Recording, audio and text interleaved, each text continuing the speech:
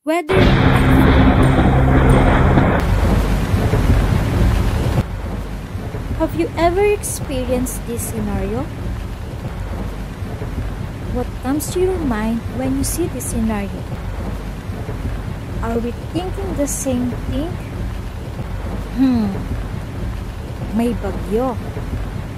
When will it happen? And when will it enter the park?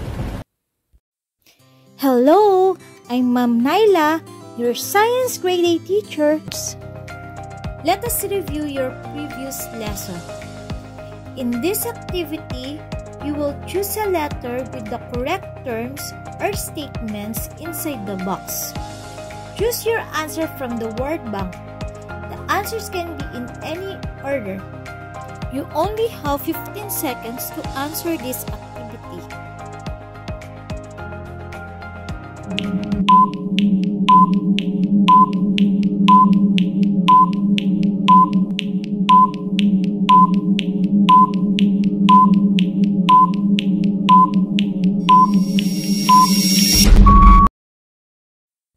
Let us check your answers. If you got all the answers correct, you are excellent.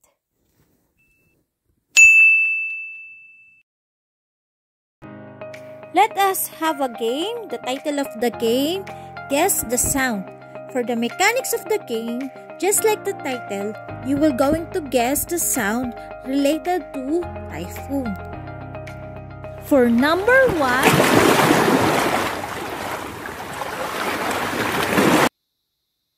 what did you hear?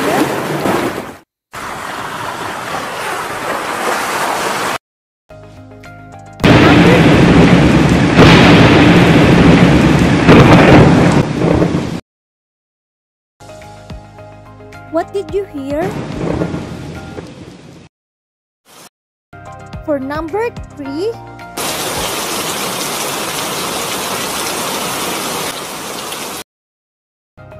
what did you hear? For number 4,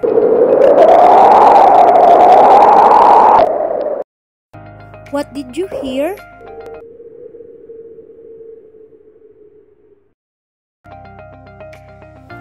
Typhoons are big whirlwinds in which air travels in a large spiral around the center of extreme low pressure. Pag-asa or Philippine Atmospheric Geophysical and Astronomical Services is the official Philippine agency that forecasts the weather and other climatological conditions that affect the country. Philippine Area of Responsibility is an area in the Northwestern Pacific where Pag-asa, the Philippine National Meteorological Agency, monitors weather occurrences. Let us do an activity. The title of this activity, Dot, Plot, and Connect.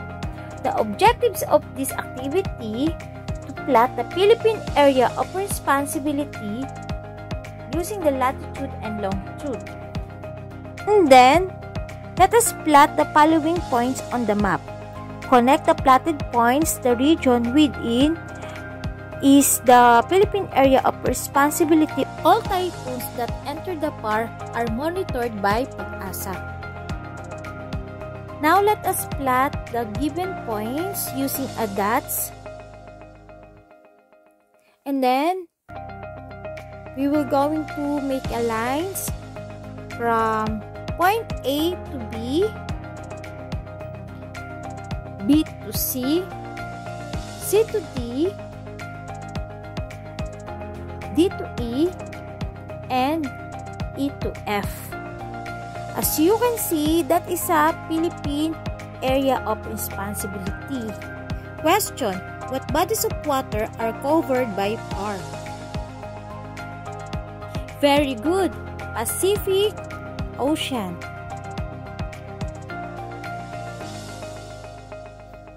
If the typhoon A is located at 15 degrees north, 138 degrees east, is it within the PAR? If your answer is no, you are correct. The typhoon outside the PAR. If the typhoon is at 19 degree north, 170 degree east, is it inside the bar? No, the typhoon outside the bar. X, this is the track of Typhoon Yolanda. Let us study.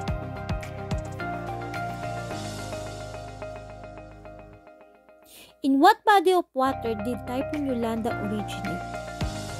If your answer is Pacific Ocean, you are correct. What direction did Typhoon Yolanda take as it crossed the Philippines? If your answer northwest, you are correct.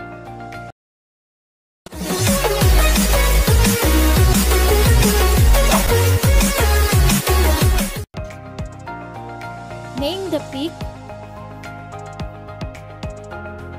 Thermometer. It measures the air temperature. Name the peak.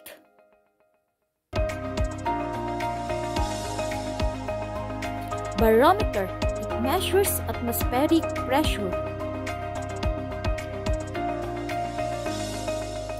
Name the peak. Anemometer. It measures wind speed.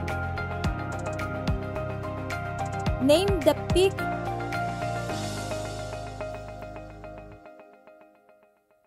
Hygrometer. It measures the water vapor content of air or the humidity. Name the peak. Psychometer, an instrument for determining atmospheric humidity by the reading of two thermometers. Remember, typhoons are giant whirlwinds in which air moves in a large spiral around the center of extreme low pressure.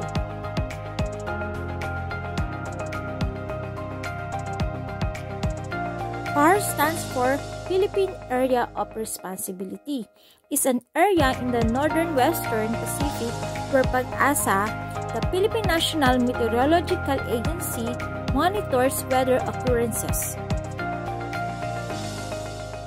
The direction of typhoons in Philippines is northwest. Meteorologists use a wide variety of different instruments to measure weather conditions.